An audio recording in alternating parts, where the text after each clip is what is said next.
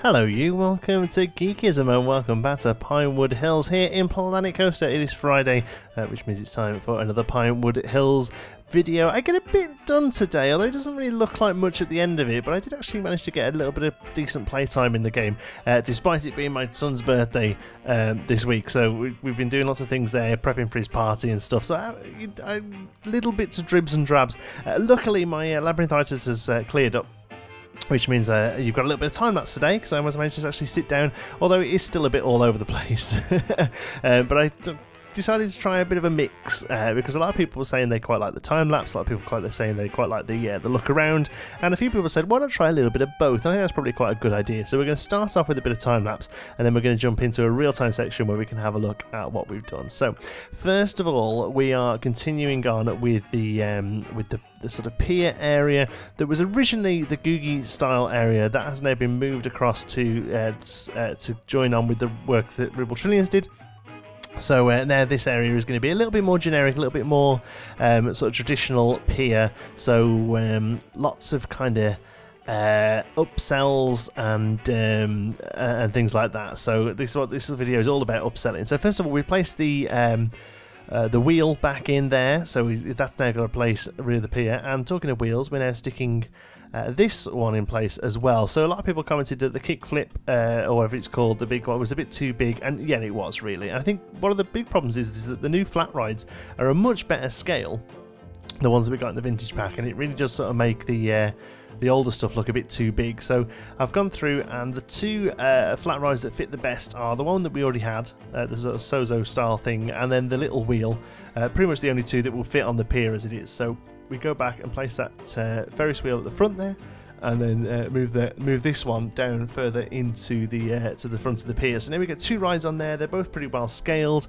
Still got that idea of sort of like sticking them wherever they can, you know, and I think they turned out pretty well. So the next bit we did then was place those down, refit the paths, and play around with the pier to make it look right and kind of fill it in. There's a bit of a cut there, sorry, I lost a little bit of footage here.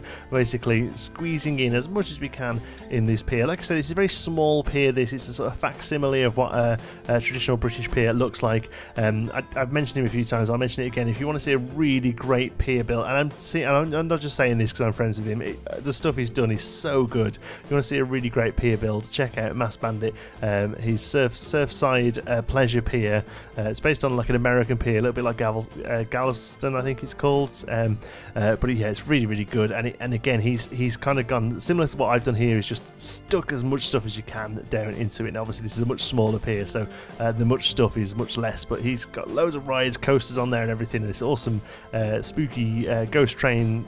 Yes, dead good. Anyway, so here we are, just like I said, just putting in some tables and chairs, giving people space to eat and drink, and then filling in the gaps as everywhere we can with bins, with stalls, with we've got some awesome little bit of fence in there just to kind of cap off the ride. Very sort of like don't die fencing, you know, keeping it really light and simple. Ropes to kind of come across that sort of nautical theme. Here we go, they're here. I think they're by fishermen. I apologise, I can't remember. I'll put a link in the description to them, but they're really good. They're very American though, so we have to go in and sort of Britishify them. So that was meant to be root beer, so we changed it to ginger ale, and changed obviously the prices from dollars to pounds, and there was another one that was cotton candy, so obviously we've gone in and changed that to candy floss, which is what we call it here in the UK. And then we're using this awesome font.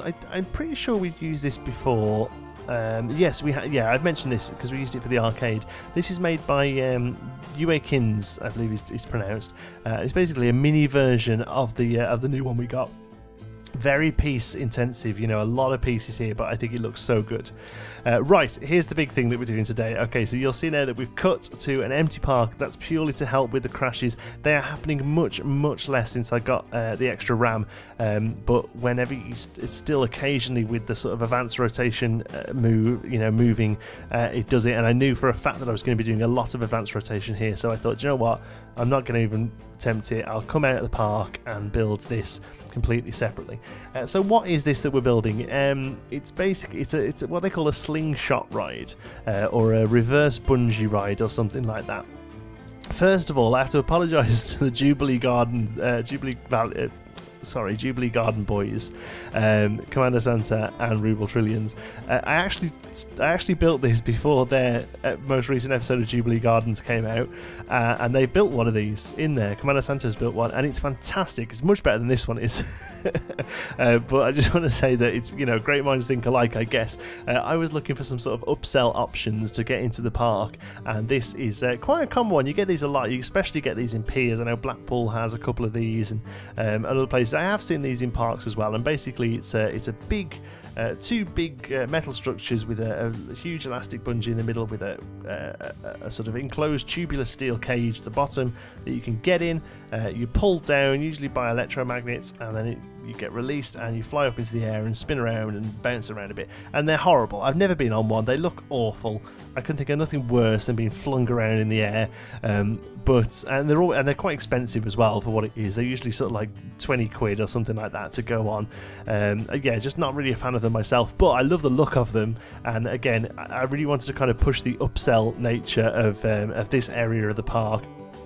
And just the park in general. I notice more and more now, especially British parks, especially lately, have more and more of these upsell attractions. So that's what the idea is here. I'm not showing you all of this build, by the way, because it's pretty boring. But the idea is I want to show you a little bit of the structure here, and now we'll cut into a live section where I can show you the whole thing in the park. Right, so here we are down at peep level. You can see the two new rides there on the pier. I think they worked out a lot better. Much better scaled, fit nice, make the pier look really busy and full. And then over here, you'll see where our new thing is placed. Wow, it's the first time I came into Tejicam and had a look at it. I think it's really good. So we'll come over and see it. There's the new the wheel in place as well. I've got to move the Pinewood Hill sign back onto it and also sort out the queue for it as well. So a lot of this is still a work in progress. Like I said before, it's been my son's birthday this week, so a little short on time to get everything capped off. But here we go, we've got two of these things now then set up. Like I said, if you want to go and check out a really great one of these, head over to Jubilee Gardens. It really is awesome. My one, I've gone for a little bit more of a budget theme. There's these like completely covered in gorgeous lights that are all coloured and everything. It's really good. The only things I've tried to do is at the top there you see a flashing light.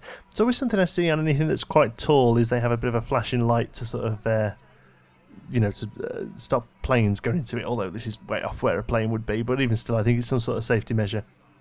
So we're coming down here then, again, all a very big whip this is here. All this is will most likely be grass, to be honest with you, greenery. I think we'll make a little bit of a forested area here, but now we come in to what we've called the Sky Screamer. I had a look at a few of these names, and this is one of the ones that I came up with. So Sky Screamer, Bungee Freefall Thrill Ride. I noticed a lot of them have this ridiculous tagline, that's it's just like a really random mess of words. So I came up with Bungee Freefall Thrill Ride, and then we got the prizes here. So one person's £10. I think Commando and Rubel's one is a two-seater one, but I had a look at the Blackpool one, and it's a three-seater. But I will say that I got the idea of building this out of these emergency lights completely from them. My original one was made out of the tiniest little wooden things, and it didn't look very good. So I saw that they made theirs out of the emergency lights. I was like, well, robbing that, because I think it looks really good. It looks like sort of like padded metal, which metal with like padded fabric or sponge around it. I just think it works out really nicely. So yeah, completely robbed that. Nice sort of jank fence that opens it up so you can see what's going on, and then it would shoot off up into the sky there. So there we go. There's our ticket sales. Like I said, this episode is all about upselling. So there's our first upsell. And then over here we've got the what we started working on last week, the balloon. I haven't really done anything to that, to be honest with you. Still need to go and finish that off. So this is going to be our second upsell here. Somebody mentioned using the cable instead of the chain. I think you might be right. I think the chain's a bit too thick. I think we'll have to go back and use the cable on that instead. So yeah, thanks for that. The other thing is that we've got in is right over here. I think of you can just see it there over the bridge. Again, still need to do a lot of work to this whole area here. But across this bridge, we now have, next to the Speedway, this is originally where the Zozo was, but I was never really happy with the Zozo, where it was, to be honest with you. So instead, I went and begged Mineral Junction for his bouncers that he'd put into no name Landia for the Bro Coaster. As soon as I saw him, I was like, oh, that's amazing, I want him, please give them me. So I asked him very nicely, and he provided. So we now have these. So I haven't built these, but I kind of built this one here. So there's two types of bounces. This one here where you get sort of strapped in, and can bounce away, and then there's also these ones, more traditional ones, that are just sort of like built into the ground. So these I have actually built all of this around them to make it look a bit more like the sort of ones I've seen before in different parks and piers and things like that. So yeah, these are awesome here. So what you would come in is you come and upsell these. You would charge these a little bit more, a couple of quid to come and have 10 minutes on here, or if you're a little bit littler, maybe you can come and have a go on just the regular bouncing ones as well. So yeah, thank you for Mineral for letting me use those. There's Arrow in the background there, look. Up it goes. And the go-kart's going past as well. Wow, look at that. Good timing or what? So yeah, so we need to do a little bit more work here, signage and stuff, but overall I'm kind of happy with how a lot of this sort of stuff is coming together now. I'll finish off as always with a couple of glamour shots to kind of show you some of the new areas.